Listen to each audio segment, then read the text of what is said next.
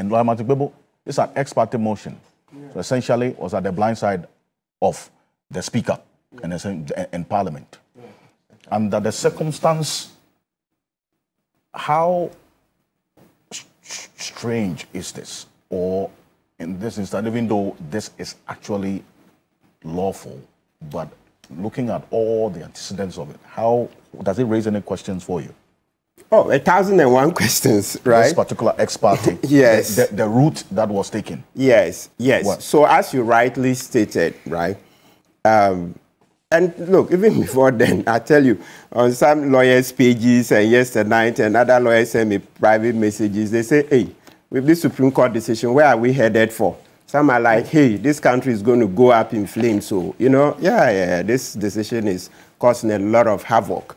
Look, the thing is that, yes, as you rightly stated, under the rules of court, you can go ex parte. When we say ex parte, that's going on the blind side of the other parties. So let me use the now common example. So let's say Evans sues Kpebu, right? Mm-hmm. Then, but Evans thinks that the matter he's taking to court is so urgent that if they try to find Kpebu to serve him, they will lose so much time that by the time they find Kpebu, he would have caused much harm. So let's use the typical example. Let's say Kpebu has gone into Evans' land and is building.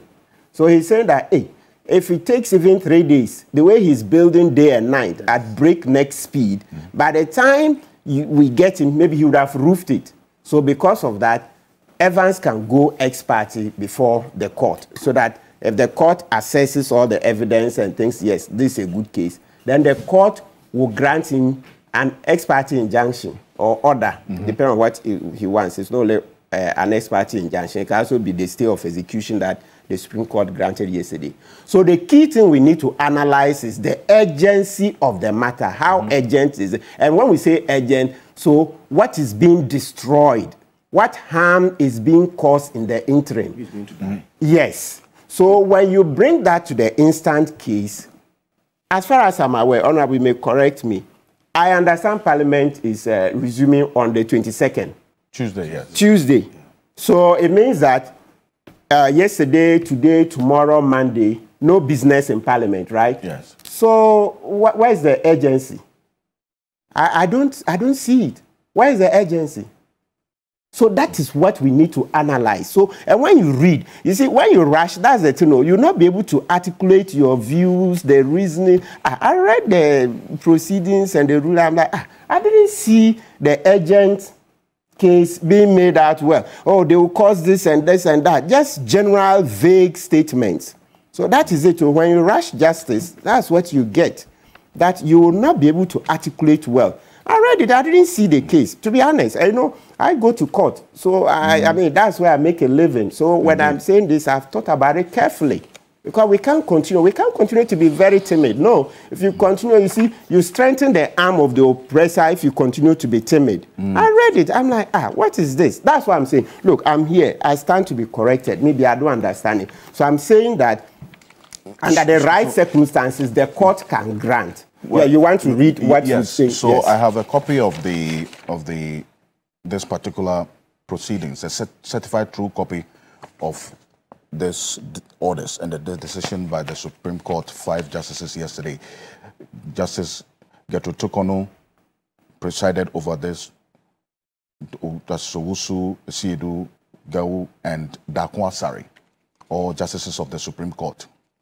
And if you look at the 3rd page and the reasons why they give this ex parte motion even a hearing in the first place, and you question the urgency of it. I don't see so it. We refer to paragraph 8 and the enumeration of 6 grounds.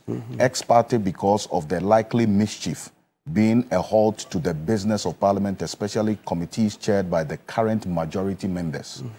B, likelihood of the current minority members doing everything in their power to halt business of government in these dying minutes of the period to 2024 elections. C, a delay of government appropriation which could require the approval of Parliament. D, the ruling amounts to a denial of the constitutional right of these 4 constituencies to be lawfully represented in Parliament. E, Exhibit B, the ruling on page 3, in doing so, clearly the Speaker of Parliament was usurping the original and exclusive jurisdiction of this honorable court, and he himself recognized it. These were the... Yeah. Good. So, yes. So, you see, now, the thing is that, as I stated, you said the mischief being a halt to the business of Parliament, especially committees chaired by the current majority members, right? Yes. So that's why I said the business is going to start on what? Tuesday.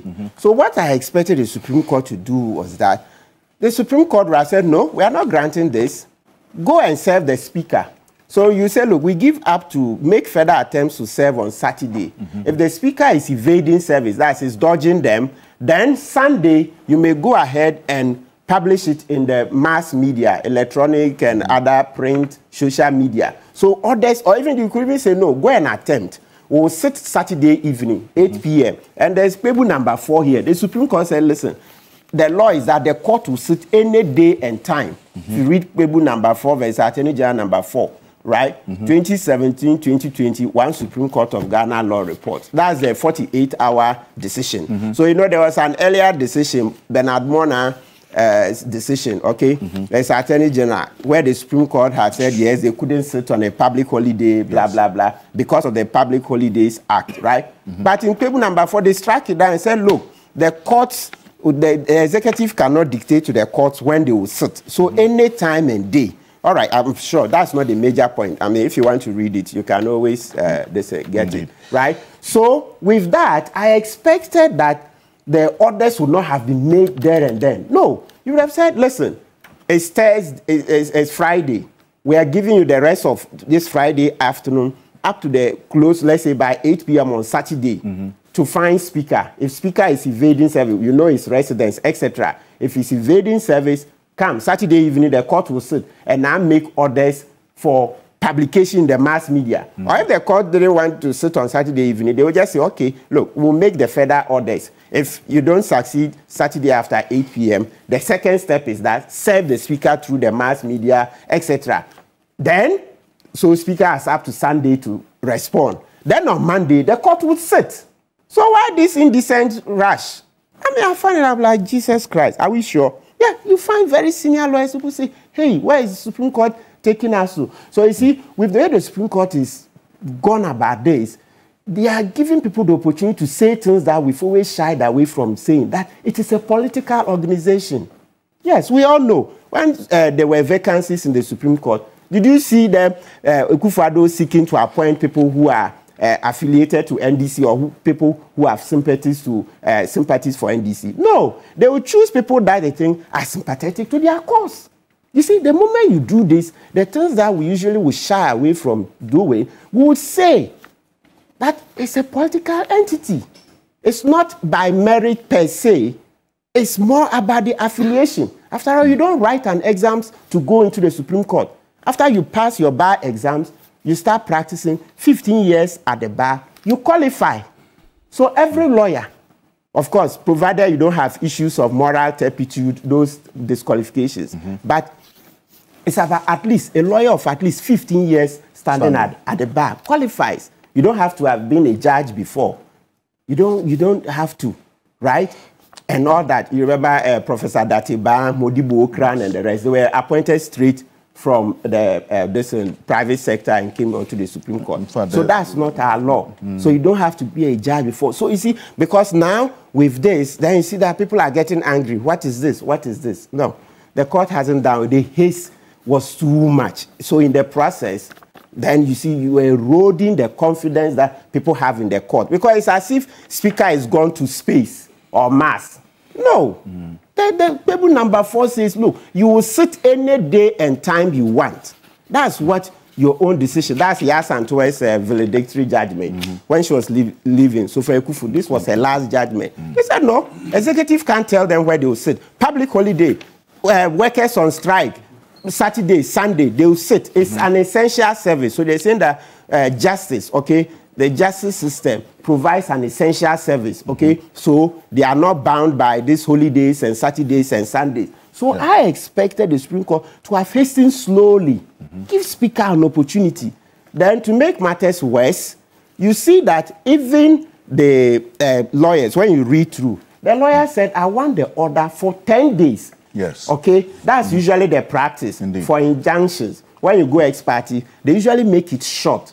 So that you use that period to find the person. So they were talking about Evans and then Kpebu, right? Yes. So Evans will now look for the bailiff, and then within 10 days, he'll try to, serve this and Kpebu to respond, etc. But you see, the lawyer said, I want it for 10 days. The court said, no, it's not 10 days, unlimited. So because I'm looking at it, the order under which they even applied, Kpebu, and per the High Court's civil procedures, yeah, the rules that apply this, it's supposed to be 10 days. Yes.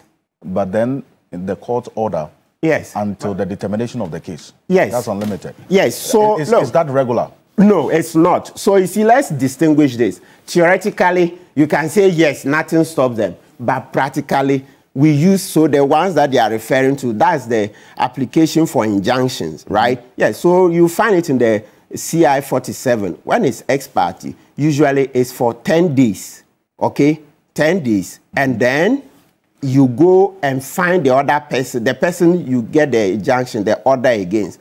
Then you serve him. Because so within the 10 days, he stopped from doing what he's doing. And then he has opportunity, once he's served, to also, so within the 10 days, then you reserve him. You call what, there's the one we call, you make it on notice. So it means that you serve him with a new application. So it means that there are two applications.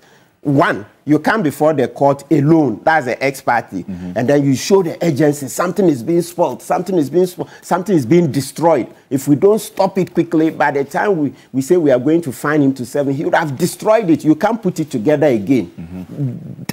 Destroyed beyond redemption. That's a key thing. That's why I said, so for me, between now and Tuesday, what was going to be spoiled beyond redemption? I don't see it. That's why I'm here. People, viewers, and listeners can show. What's the spoiled beyond redemption by Tuesday? That test. Especially that we are also in the weekend. Exactly. That test, where is it? So it's when you come and you get that order, so you are going to serve them. But you know that by 10 days' time, if you don't apply for a fresh one, the person can continue doing what he's doing. So when you get the order for the 10 days, you serve him. Then within the 10 days, you prepare a new application. And then go and serve him again. So that one, they will give a further date. And then he will come to court to respond. So that's how it's done. You see it. So, like you heard Ansari, you heard how he was very, very upset with it. You heard the comment. Are you going to play it? Or you played it? He's going to be joining us. Yes. Joining us. Yes. With respect, the Supreme Court hasn't done well. As I said, for me, the fear is that now with this, we've allowed lay people, you see, usually were shy about certain things, but now people are jumping. And you know, it didn't start today. It started some years ago when they started saying, hey, unanimous 7, unanimous FC. You remember? Unanimous FC. You see, when it came to the election petition, those things. So the citizenry started standing up. Of course, it's expected. You see, so I remember the day we won the Domlevo case. You know, the one Kufuor and his people were looting, and Domlevo sought to, right? Then Domlevo sought to catch them. Then they sacked him so that they could do that. You know, that's even one decision that the court sat on it. You see, they didn't treat it very urgently like this. Meanwhile, there was a risk of looting. But that one, no. The court was very slow. Of course, at a point, we lawyers also got tired, so we're also contributing to the slowness. But I see when the court wants to be very fast, it will be fast. But the point I'm making is that on that day, Justice Doche told us, and that was also the day Oliver, Samson Ladi Ayenini, and then Professor Apieje Etuya, University of Ghana, they won the case of the imposition, the COVID law that was said to be unconstitutional. So Justice Doche said, Kpebu, you and the rest, said today when you go, you will not call us unanimous 7. Today, the public or the masses have won 2 cases against the government. That's the Domlevo case and then the imposition, the COVID law. So the point I'm making is that so the Supreme Court itself is aware that they've acquired that name, unanimous 7. And it's not complimentary. People were not happy. So you see that knowing that, hey, now people are getting up, and so they're beginning to erode their confidence in the justice system. I would have thought that they would have gone slowly. You see, you can come to the same decision, but it's how you go about it. Let the other side come. Because look, the key thing we should ask ourselves is that between yesterday afternoon and Monday, that's the last day they could have sat on this matter. What was going to be irretrievably spoiled was the irreparable harm. You can't just write in one sentence, we appreciate the urgency. Hey, is that so? Look at the sentence. Yes, that's the order. We appreciate the urgency and special circumstances presented to support the filing of this application. The urgency and special circumstances lie in the effect of the impugned ruling, which include, then they go on, depriving the four constituencies that the said MPs presently represent, namely, blah, blah, blah. The said four constituencies, so let's go to the substance, have the right of representation in Parliament until the next Parliament, until the next Parliament by the said ruling. Let's go over. It says the said four constituencies in Ashanti, blah, blah, blah, have been deprived of their basic democratic and constitutional right of representation in Parliament until the next Parliament by the said ruling. So between Friday and Tuesday, what is it? I mean, that's the key thing we should be asking. Because in law, yes, they can give the orders, but you give the orders when the facts, entitle you, when the facts speak for themselves. So what is it that will be lost between Friday and Monday? When even the Tuesday, we know the time Parliament sits. Even if you say there's going to be a Supreme Court decision, so you ask Parliament to this will not start at the right, sit in the morning, but sit in the afternoon. They will do so. You remember at a point in time, I think after the 2020 elections, because a lot of the MPs are ministers, Parliament saw that if they start sitting at 9 a.m., so many ministers cannot attend Parliament, right? Yeah. And so they said people will not be represented. So they had to agree that they will sit in the afternoon. So the minister can go to office, work in the morning and come. So what I mean is that all these things can be negotiated. So I don't see the urgency, with due respect. And you see the surprise in the speed as well, as some lawyers have... That's what I'm saying. So that's the urgency, as I said. That's speed. You filed it yesterday, and then within that short time, it's been arranged. Meanwhile, there are cases, people are in custody. That's even more precious. People's personal liberties, they've been in custody for years. Their appeals have not been heard, criminal appeals. That's not urgent. I told you that this country, we don't appreciate personal liberties at all. And yet this one just came within hours. Then the court has gone in. Okay. So what was the irreparable damage, really, that between Friday and Tuesday, that Parliament would reconvene after taking that break? Reason why your leadership went on this path of having the Supreme Court stay the Speaker's ruling on these 4 seats until the final determination of the case? Well, Alfred, let me say a very good morning to you once again and to your cherished viewers. I am very much surprised about the commentary from my senior colleague, Kpebu. Clearly, he has not been following the matters in court, because if he has been following keenly the matters in court, some of these comments would clearly, in his estimation, would be unwarranted. Why do I say so? On the day that the Speaker of Parliament was given the ruling, he gave an account as to why he has refused service. This confirms why it is not necessarily about what happens from now till Tuesday. The Speaker of Parliament, because of the anticipation that the majority caucus in Parliament, led by Honorable Afenyomakin, because of that anticipation, had already attempted a number of service on the Speaker of Parliament. Unfortunately, the Speaker of Parliament in his ruling agreed that indeed there has been an attempted service on him. But he explained why, is it not? I'm sure we all did listen to him. Hold on, I'm coming. I'm building a point. Alfred, hold on for me. But because, in his estimation, and according to him, a conclave that he had with the Chief Justice, service on members of Parliament and the Speaker of Parliament, by virtue of our privileges and immunities, cannot be served on any other day apart from Monday. Apart from Monday, emphasis mine, apart from Monday. And for that matter, the Speaker of Parliament had refused service. Now, my point is, when it comes to service, the CI 47 that regulates service of a process, according to Order 7, when it comes to personal service, you need to direct the personal service, but if the person frustrates the service, you put it as near as possible to the person, which was done at the legal department. Now, the question is, what is the CI 47?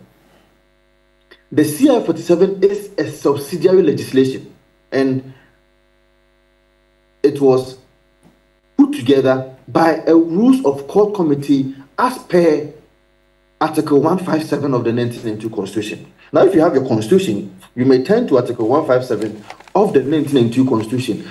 I am trying to bring to your notice how the Speaker of Parliament unilaterally amended the 157 of the 1992 Constitution without recourse to the procedure in amending a subsidiary legislation as per the 1992 Constitution.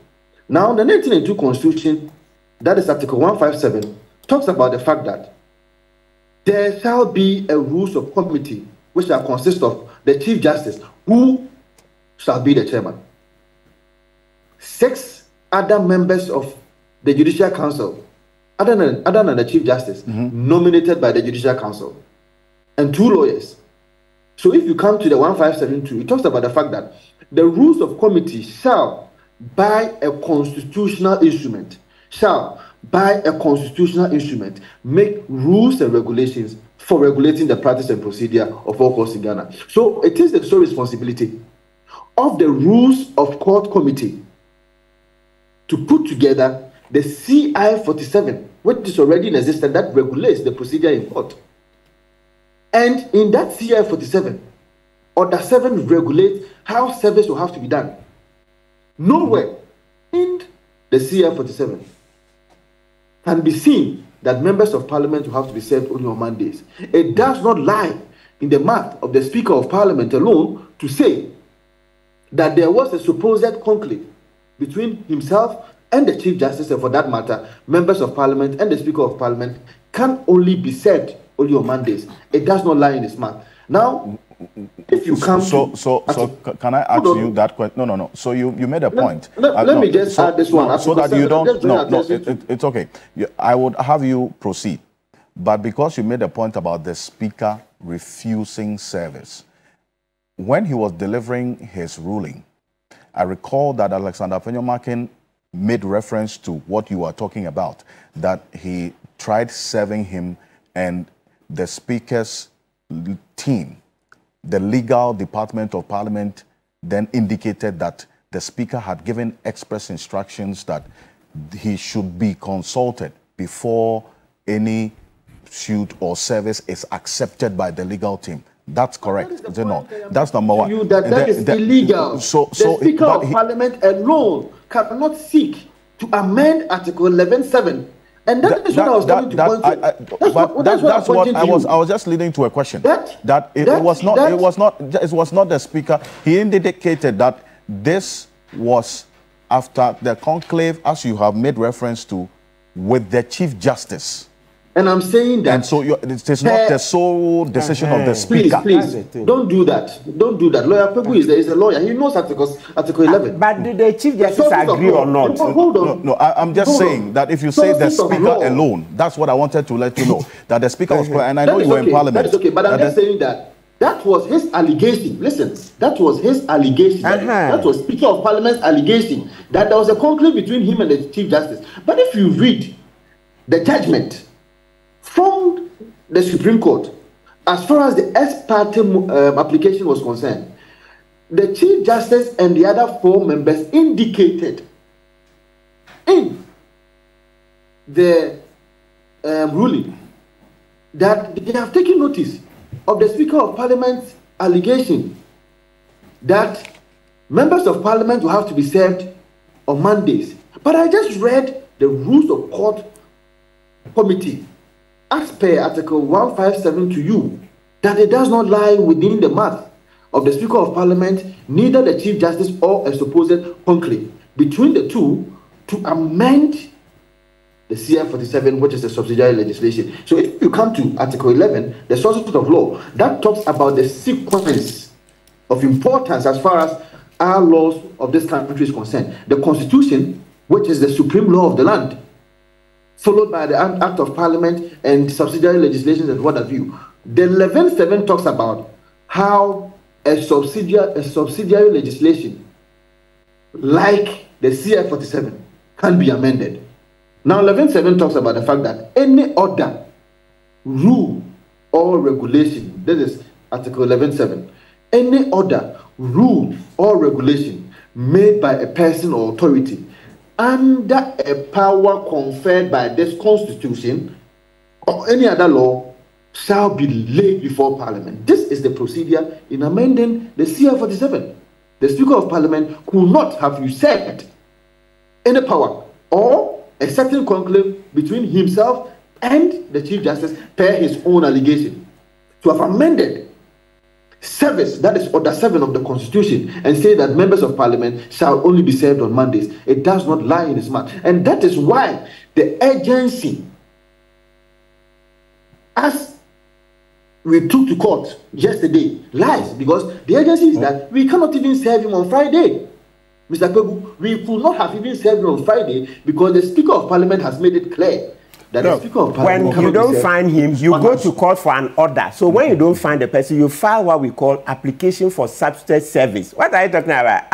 Please, I say for please, you see? I am saying that. Listen, I am saying that. But I said for me, I thought you law. You are not going to reteach me. Oh, no, I think about the court. You are my student. You are not going to reteach me. Hey, if I was that bad, I'm not sure you'd have passed. You are not telling me that I don't understand. I am not saying you are that bad. Of course, I recognize the fact that haven't taught you. Now you're saying that I'm listening. I am proud of that. I am proud of that. But my point is that I did not say you do not know the law. I said that you did not follow the sequence. I followed. In Parliament. Listen, I said, let me tell you. Because if you had followed the sequence in Parliament, you would have known that even substituted service in this particular instance wouldn't have held the course of the majority. So what did I say? So I said the court could have made an order that go find give the order straight away, even without an application. That's what I said. So I said between Friday and Saturday, go find speaker. If he doesn't respond, either the court will sit Saturday evening or the court could have made an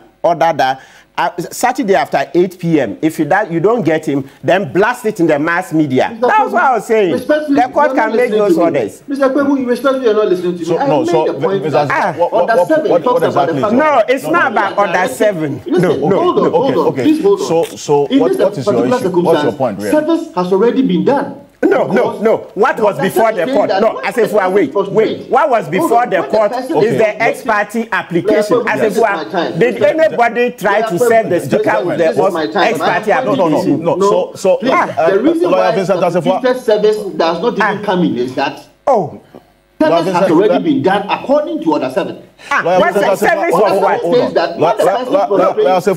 Let him wait. I just want to establish. Vincent. No, you are misleading us, so let's correct it. No, let me come in. Because I'm a lawyer. Let me bring you this point. Has service been done in this particular ex parte motion? This ex parte motion. No, hold on. I just want to. What I've said is all true. Gentlemen, hold on. I'm telling him that. Vincent, listen to me, Alfred. Substituted service does not even come in because in our estimation, service has already been done because Order 7 says. Did you serve with the application? Hold on. Oh, please listen to me. Can you listen to me? I'm saying that. Service of what? The person prostrate service. Of what? As near as possible to him. The Speaker of Parliament in his ruling indicated, and And Afenamaki on the floor of Parliament said that the process was thrown at the legal department. Please, did you hear that or you did not hear that? Is that not service? If it is thrown at the person, that is service. So, even statutory service does not even come in here. But I am pointing to you that the conduct of the Speaker of Parliament and the legal department allowed us to protect the sanctity of Parliament, to protect the sanctity, and if you like, the representation of the 4 constituencies by going ex parte to the Supreme Court to make sure that we stay execution so that the status quo ante will be restored for us. And so it is not wrong for us to have gone ex parte motion. The question is, you talk about service being done. In that particular instance that you reference, what Afenyomakin himself resisted vehemently when the speaker said he threw it. He said he did not do that, and that is a matter of his integrity. If you were not in Parliament, maybe you missed that point. Please, I did not miss that. But I'm saying that the Speaker of Parliament himself was not at the legal department. Okay, but if you say, it is an account of what he has been told, and Afenyomakin made it clear to him that he may have been told things that are not right. So, but he refused and refuted the fact that he did not go in there to throw it. And you are saying that this morning that throwing a suit or this particular application, it amounts to service in that form. As near as possible. As near as possible. That is the dictate of CF Order 7. And as near as possible, where exactly did he serve the Speaker? At the legal department. At the legal department. And did the legal department... Because the Speaker of Parliament himself has said that you cannot serve him personally, but take it to the legal department. Good. Did the legal department receive that particular service? That is why I'm saying that there has been frustration on the part of the legal department. So was there service or not? Because you said... Yes, because it was left as near as possible to them. Yes, it was left at you are saying that the legal department did not receive the service. And now you're saying service has been done. So how do I reconcile the two? Yes, because the law says that if the person refuses service, leave it as near as possible to the person. And that is service. Did they leave it at the legal department? I'm suggesting to you that that was that. What was it? And I just want to make a point. And because the Speaker was clear in his ruling that he had directed the legal department not to accept any service until he is consulted. Until he is consulted. But the Speaker of Parliament does not have the law in his bosom to decide. But he is the leader of Parliament. So he should trample upon the Constitution. Mr. Okansi, let's come in briefly here. Listen, as if are you aware that what Afenyomakin sought to serve the first time is different from what was filed yesterday? This one that the Supreme Court sat on yesterday, it was filed the same yesterday. It was filed the same yesterday, probably even afternoon. It wasn't 9 a.m., not 10 a.m. What they dealt with yesterday was filed yesterday, and within hours, the Supreme Court sat. So my point is that that is the one, because it's different in nature from the first one they sought to serve, the court should have given an opportunity. What was dealt with yesterday was filed yesterday. That is what I'm telling you. Beyond 10 o'clock, it was probably in the afternoon from the estimation, and we can get the exact time, but it wasn't 9 a.m., it wasn't 10 a.m. Okay. It wasn't 9 a.m., it wasn't 10 a.m. It was filed the same yesterday. Who attempted to serve that on the Speaker?